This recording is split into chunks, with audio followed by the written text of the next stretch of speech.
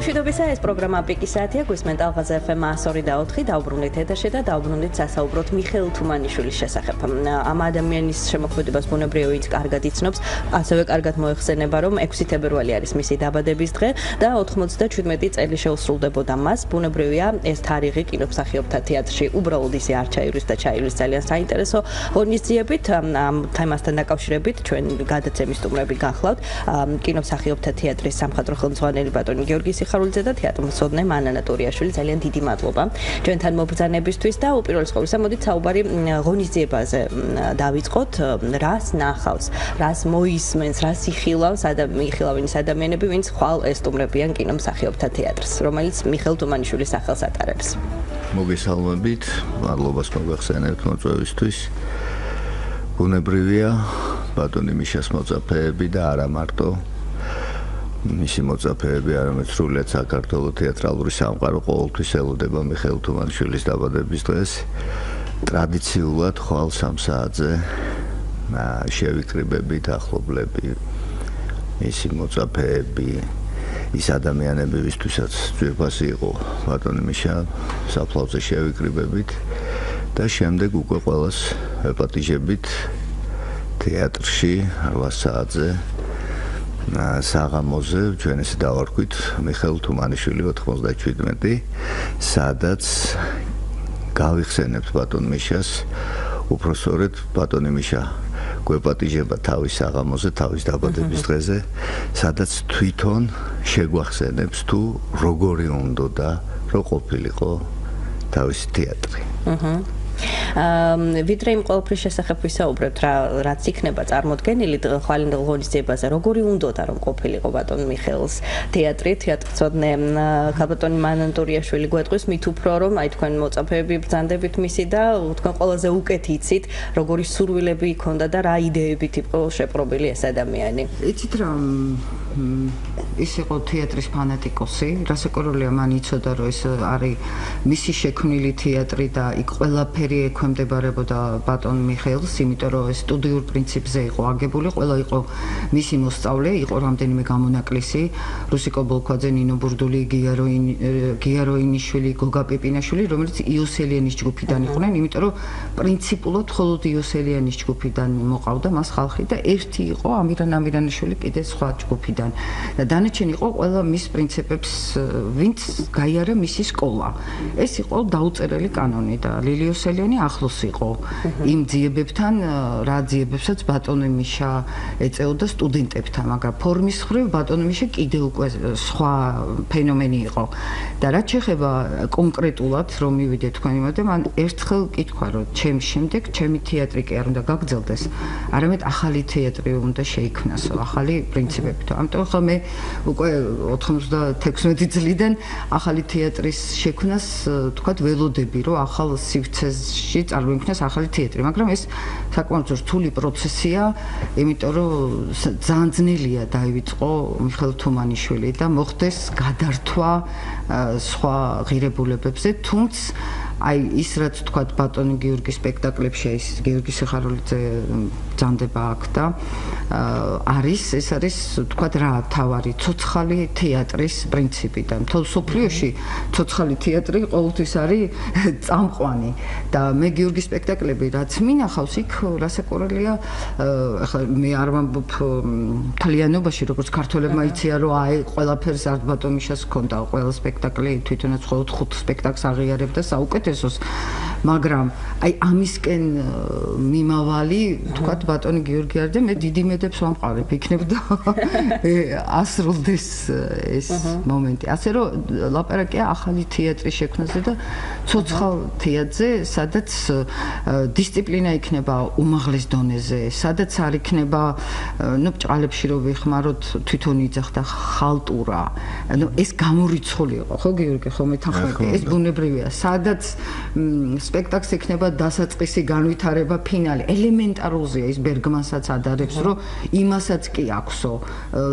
არ არის, იმიტომ რომ ყველა ფილმებს რო გადახედოთ, საუკეთესო სპექტაკლებს რო გადახედოთ, რომელიც ფესტივალებზე ჩამოდის, არ ვიცი, ვინც არ გინდა იყოს, ყველას აქვს ეს პრინციპი დაცული. ანუ კანონები ის იმ ადამიანზეა ლაპარაკი, ვინც იცის სცენის კანონები და აი შემდეგ უკვე აი გუშინ მკითხულობდი სწორედ თქვენთან დაკავშირებით, რომ აი მე რომ თუ კანონები კი უნდა გქონდეს, ეს ძალიან ცნობილია, რომ მე უნდა დაარღვია, მაგრამ ის ამბობს, რომ მე თავისუფალი ვარ, მაშინ მსახიობს ეუნება გადაყარე ყველაფერი, რაც იცი, მოდი გადაყარე. ნუ ეს რეპეტიციის ერთი ეტაპია, მაგრამ მოდი მე როდესაც მინდა ვიფანტაზიერო, მე ამას ყველაფერს უკან ვხევ რა, ვყრი წყალებში, რასაკვირველია და ვიწყებ ფანტაზიით და წარმოსახვაში გადასვლას და ამას სჭირდება ძალიან დიდი ფუნდამენტი ოსტატობის კონდეს შიგნით, რომ მე ეს ყველაფერი გადაყარო. ნუ ცოტა რისი ნაკლებობაც არის დღეს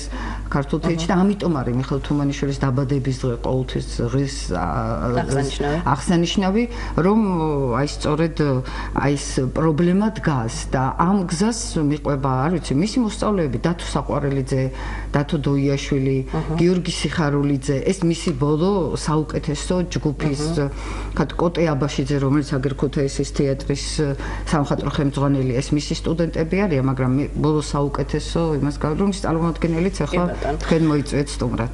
ძალიან საინტერესოა, აი თქვენ ისაუბრეთ, ну, რამდენადაც შესაძლებელია ასეთ დროში საერთოდ იმ ფენომენზე საუბარი, რასაც მიშა თუმანიშვილი ქვია, როგორც რეჟისორზე ამ შემთხვევაში. მეორე საკითხია და ეს ლეგენდა დადის დღემდე აი ადამიანები, ვინც ამდენი ათეული წლის წინ იყვნენ მისი სტუდენტები, ხო? დღემდე იხსენებენ თუ როგორი პედაგოგი იყო ის. და ნამდვილად დიდი ბედნიერებაა, როდესაც ასეთი პედაგოგი გყავს, რომელიც ასეთ გზას გიკვალავს, ხო, შენი პროფესიისკენ. აი როგორც პედაგოგი რა ქონდა მას ისეთი, რის გამოც აი ესე 10 წლეულებია შემორჩენილი მისი სახელი. იცით რა იშვიათი ფენომენია საერთოდ, რომ ამ რანგის რეჟისორი. აქვე გეტყვით, რომ ამ კითხვას ვსვამ ყველასთან ეთერში და ეთერს მიღმა, ვისაც უსწავლია მიშა თუმანიშვილთან, იმიტომ რომ ყველას სხვადასხვა რაღაც ისეთი პასუხი აქვს, ყველას რაღაც თავისი პედაგოგი მიშა თუმანიშვილი ყავს. თქვენ შემთხვევაში როგორ იყო? აი ზუსტად ამას მოგახსენებთ, რომ თავისთავად იშვიათი ფენომენია, როდესაც ამ რანგის რეჟისორი, როგორც იყო ბატონი მიშა, ესეთივე უმაღლესი რანგის დიდოსტატი იყო, როგორც სკოლის შექმნელი, როგორც დამაარსებელი საოცარი სკოლისა, რომლის წარმომადგენლები ვართ ყველა ჩვენთაგანი. მეცაც გეტყვით, ხშირად ვამბობ, რომ თუ გადავხედავთ მე-20 საუკუნის მეორნახევრის ქართულ თეატრს და გავიხსენებთ ყველა წარმატებულ რეჟისორს თუ მსახიობს, შეიძლება ითქვას, რომ აბსოლუტურმა უმრავლესობამ გაიარა ბატონი მიშას ეს გენიალური სკოლა, რომელიც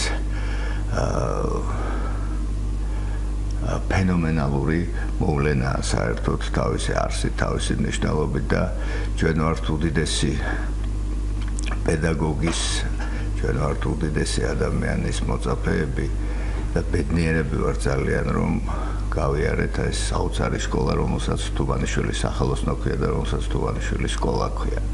აი ეხლაც ჩვენ საუბრობთ, რომ ბატონი მიშა გაგვახსენებს, როგორი უნდა და ყოფილიყო თეატრი, რას გვასწავლიდა, რატო შექმნა ეს თეატრი და კიდევ ერთხელ, როდესაც კითხულობთ დღიურებს, როდესაც კიდევ ერთხელ მივდივართ ბავშვობაში და ვიხსენებთ იმ სარეპეტიციო პრინციპებს, იმ მეთოდიკას, რომელზედაც გავიზარდეთ, რომელზედაც აღვიზარდეთ თითოეული ჩვენთაგანი, ნათლად ვწუნდებით, რომ ის პრინციპები,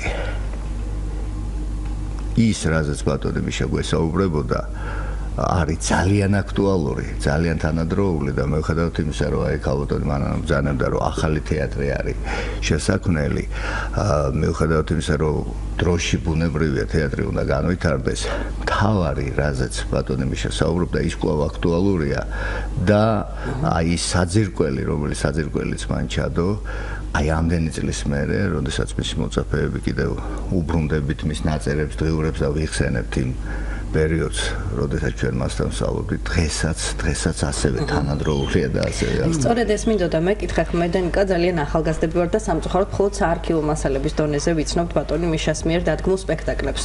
ბევრ ჩვენ მსმენელს თქვენ, რა თქმა უნდა, რომლებიც ამ შემოქმედებით პროცესის მონაწილეები იყავით, რა თქმა უნდა, ეს ყველაფერი ცოცხლად გაქვთ ნანახი. მაშინ, როდესაც ქალაქში გაისმებოდა ხმა, რომ აი მიშა თუმანიშვილი ახალ სპექტაკლს დგას, მოუთმელობა იპყრობდა ხოლმე ხო მაყურებელს და რა იყო ის მოლოდინი, რასაც ქმნიდა ბატონი მიშა, რის ნახვას და მოსმენას ესწრაფოდა მაყურებელი. აი გუშინ კითხულობდა, ეხლა ყველას ვერაფერს ვერ გეტყვით, ვერ ჩამოთვლი ამდენს, მაგრამ რასაკვირველია, რაღაცა გამოუცნობ სამყაროს. აი ბატონი რობერტი, რომელიც არის მისი საუკეთესო მოსწავლე, სტუდენტი, ასევე თემურ ჩხეიძეც, მაგრამ ერთხელ ბატონ რობერტმა მითხრა, აი შარშან წინ, რომ ის ეძებდა ბოლოს უკვე ახალი სამყაროს აღმოჩენას. ეს უკვე, ეს ძალიან დიდი შეფასებაა, იმიტომ რომ ახალი სამყაროს აღმოჩენა პრემიებია ეს ახალ რეალობაზე, ევროპის ხო არის განსაკუთრებული, სწორედ ეს არის თეატრალური და ის მართლა ამას ეძებდა. ჩემ დროსო ეტყობა ეს ჯერ არ იყო ჩამოყალიბებულიო და მე ის ამბობდა კიდე ეხლა ეს სწორედ რუსკობოლქოძეს ეუბნებოდა, იცი რაო, მეო რეპეტიციებს კითხულობდი და მეო როდესაც ადრე ვდგამდიო, ყოველთვის ვიყავი იმაზე ორიენტირებულია, რომ აი ხვალ რა სიტყვიან თბილი, ის რაც თქვენ ბძანეთ ეხლა, აი ხვალ რა სიტყვიან. ილაპარაკებენ თუ არა ამ ფრაზებით, იტყვიან თუ არა ამ გაიმეორებენ თუ არა ან მის ჩაცმელობას, მის მანერას. ხა როგორც თუ რომ ხანუმა რო დადგა, თვითონ ბატონ მიშა სიტყვებით თუ ამბობ, ის მეორე დღეს მთელი თბილისი დღესაც კი მოარული ფრაზებია. ანუ როგორ გაიჟღლეს, როგორ ისვრის ამას და რაც თავარია, ის ძალიან თანამედროვე იყო თავის პრობლემატიკით და რა სიტყვის მიხეილ თუმანიშვილი, მაგრამ ეს სტუდენტები რომ მიდიოდნენ, პლუს კიდევ ის რომ თვითონ მსახიობებთან რომ მუშაობდა, ის არ წმუნებდა მათ მის უნიკალურობაში, ისევე რეჟისორებთან. მე ესე მგონია, ყოველ შემთხვევაში რეპეტიციებზე ესე იყო და მე იმას დებდა, მე იმას ამუშავებდა და ის პერსონაჟები, თუ გინდ ბაკულას ღორები ავიღოთ, დონ ჟუანი ავიღოთ, ჩვენი პატარა ქალაქი ავიღოთ, აი ნებისმიერი არის ჩამოყალიბებული ინდივიდუალობის მქონე პერსონაჟი. და ეს არის უკვე თხრობა, ეს არის უკვე თხზა, ეს არის უკვე ტოლფასია წერასთან. ანუ როგორ ქმნი უნიკალურ პერსონაჟს, რომელიც ამ დროს ჩემთან ძალიან ახლოს არის. იმიტომ რომ ის ამბობდა, რომ იქ როცა თქვენ მოხვალთ, აი თქვენ წამყვანებთ, აი ის გაიხსენებს, ეს მე ვარ, მე რომ მიყვარდა. იმიტომ ის ემოცია უნდა კონდეს ახლოს უნდა იყოს რეალურ შეგრძნებებთან, რეალობასთან და ყოფასთან კი არა, იმ რეალურ შეგრძნებებთან, რასაც ჩვენ ყველა განვიცით. იმიტომ როცა შექსპირი წერდა, ის გენიოსი იყო, ანუ ეს თავისთავად ჩადებულია ამაში და მინდა გითხრათ, ახლა უცხოელი თბილისის თეატრალურ ფესტივალზე ხა ორაზროვანი ის კი იყო, თქვა, მაგრამ მე ძალიან მომეწონა ოსტერმაიერის იფსენის ხალხის მტერი. აი იქ მე მართლა გაოცებული ვიყავი, იმიტომ რომ იმ პრინციპით თამაშობდნენ მსახიობები. აი სწორედ, აი მე რო გავბრაზდი, მე რო მიყვარდა. გესმის ეს ემოციები იყო ახლოს და მე ისე გავოცდი და ამას ბატონი მიშა აკეთებდა ეს ხო 20 წლის წინ. ანუ სპექტაკლი არა განყენებული, ცალკე მდგომი, არამედ ხალხ მაყურებელთან ახლოს რა ფუნქციაც აქვს სპექტაკლს. კი ბატონო, სამწუხაროდ ჩვენი საეთერო დრო იწურება და გვიდა ხვალ და ღონისძიებაზეც მოვასწროთ საუბარი, როგორი ფორმა ექნება ამ ღონისძიებას, გარდა იმისა, რომ ვიცით ბატონი მიშას პირადი ნივთები გამოიფინება, იქნება თუ არა რაიმე დადგმა, რასაც მაყურებელი მიადევნებს. ბუნებრივია სპეციალურად ხვანდელი დღისთვის დასის აბსოლუტური უმრავლესობა სცენაზე გაიხსენებს თუმანიშვილს. კიდევ ერთხელ განმეორდები და გეტყვით, რომ ბატონი მიშა თავად გაგვახსენებს თუ როგორი თეატრი უნდა და რა ყოფილიყო მას. ვიზუალური მასალა რაც იქნება მხოლოდ თუმანიშვილი, ისევე როგორც აუდიო მასალა, თუ კი რამეს გაჟღერდება ეს მხოლოდ ბატონი მიშას ხვა იქნება და ის რასაც წარადგენენ მსახიობები იქნება მისი ნაწერები, ღიურები და ასე შემდეგ. კი ბატონო, ძალიან დიდი სიამოვნება ელის სამსრა საზოგადოებას ბუნებრივია და ეს ალბათ არ იქნება გახსენება, იმიტომ რომ ბატონი მიშა სულ ჩვენთან ერთად არის, ხო, ვიდრე არსებობს კინომსახიობთა თეატრი, ვიდრე მისი მოსწავლეები ემსახურებიან იმ პრინციპებს, რომლითაც იგი ხელმძღვანელობდა, რა თქმა უნდა, იგი ყოველთვის იქნება ცოცხალი და იქნება ჩვენს გვერდით და აქვე დავაანონსებთ თქვენის ნებართვით დღეს 7 საათსა და 10 წუთზე თეატრალური შეხვედრები კიდევ ერთხელ მიაგებს პატივს სწორედ გამორჩეულ მოღვაწეს თეატრისას მის ხსოვნას და მსმენელს შესთავაზებს ჩანაწერ სპექტაკლიდან ბაკულას ღორები, რომელიც 1978 წელს დაიდგა და დღემდე არის თუმანიშვილის თეატრის რეპერტუარში.